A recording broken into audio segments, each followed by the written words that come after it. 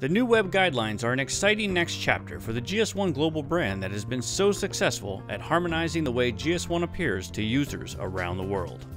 The updated design and resources will make it easier for GS1 member organizations to create great web experiences for their members and partners, while continuing to balance global brand consistency with local flexibility. Let's start our tour with an example of a homepage.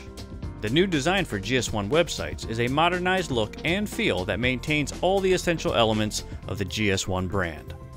I think design, and especially web design, has come a long way since we first released the existing templates some 6 or 7 years ago. And so it's really a time to freshen it up, modernize it, and get us prepared for what is really a critical phase in the life of GS1. We're in a situation right now where we're striving to be more relevant and more proactive with all of our members. And realistically, the website is our shop window.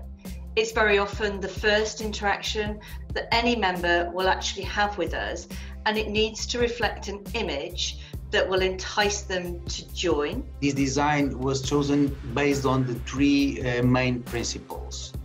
One is modernity. Second, it was about simplicity.